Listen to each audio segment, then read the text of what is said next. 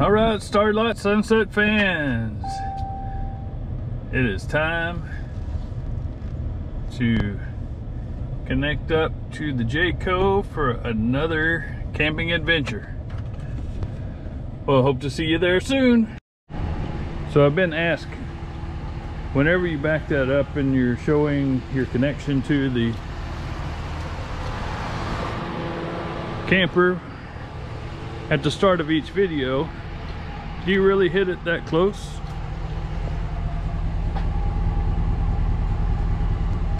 That's pretty close. Oh yeah.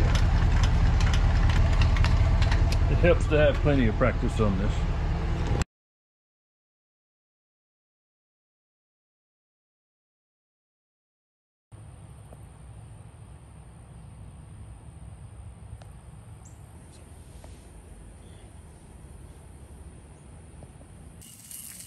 Yeah, the steak's coming along pretty well.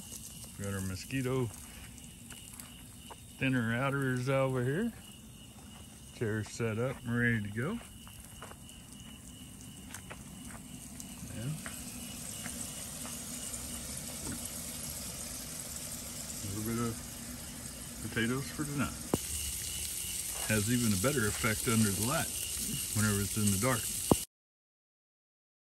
The harvest moon finally broke over the trees. I was getting some very nice shots of it through the trees, and then the coyotes took off.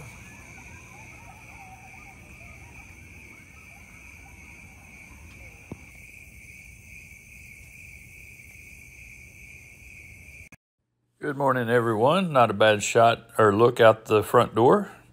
Have to do a little work today, so we're hosting a Jeep meet for work, and so thought I would show you a few of the off-road vehicles that we had. Some very nice, new, old, a little bit of everything. Then back to camp, and this guy decided to visit for a while.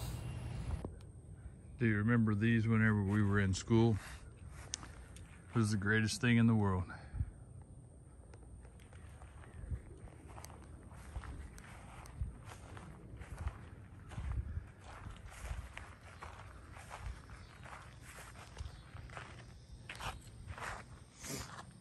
Right up until you left half the back of your legs on a hot summer day. As the evening rolled around, the sun and the clouds started putting on a show. A beautiful night. Sitting around the campfire, just enjoying the noise of nature and watching the fire glow. Well, it's time to get this day started this morning. Looks like it's going to be pretty good. Might have to try out the hammock a little more today.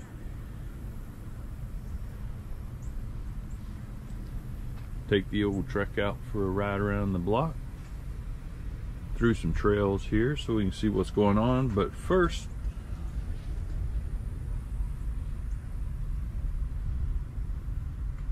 the Oscar Mayer bacon.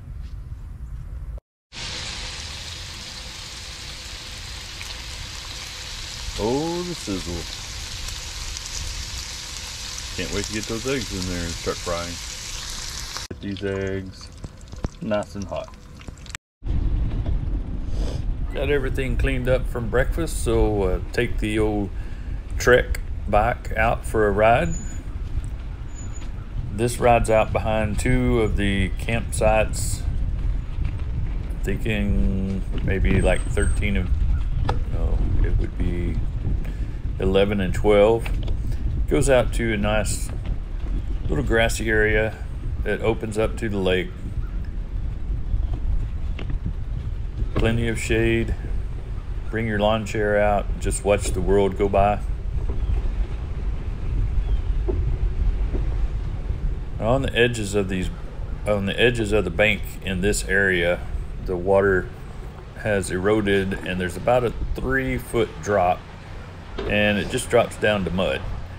So it's hard to really get in and swim without sinking up past your ankles to the, after you climb down the 3-foot drop.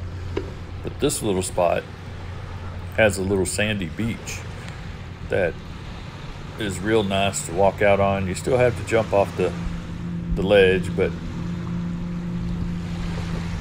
it actually is a pretty nice place to hang out and easy to walk out.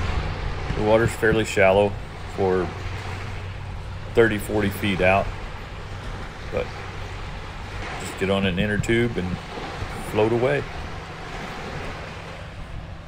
Cabins on the other side of the lake, and then we'll go down to the other open area where there's camping right on the water. And I think that you can see the drop off at this place. This one will be hard to swim at, like I said, because it's a big drop, and then it's clay mud that you sink up to your ankles in. So most part we come here to go swim. Luckily no one was camping in this site, so we could just go right through the campsite. There's the restrooms and the shower house. I'm not sure what they're building on the end of it. It looks like maybe they're adding another shower house or a new entrance to there.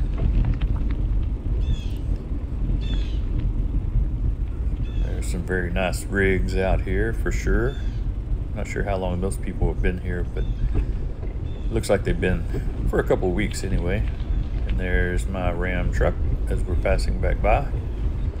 So I'm close to the water. I can barely see it from where I'm at because I'm in a low spot, but just right around the corner from me, it opens up really well. And this is a nice place to sit and just watch the world go by. Throw a line out in the water to see if there's any fish happen to swim by.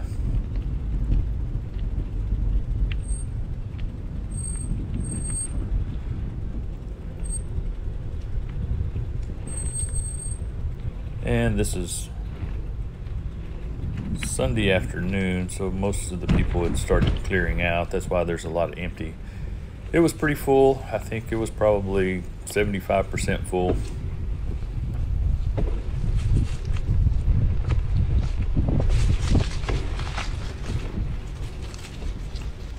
It was a nice ride. The best part about this campground is they keep it very well manicured. All the grass is cut.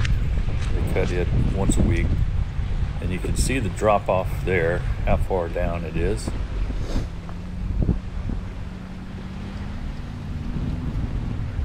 And a couple of people went out swimming. There's their shoes. Someone was down here working out. There's a barbell.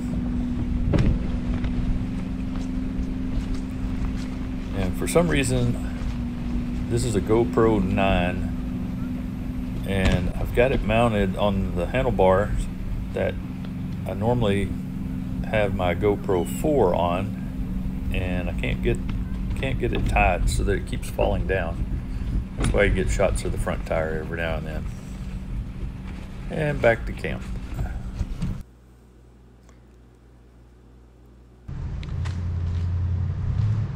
All right, Starlight Sunset fans, end of another trip.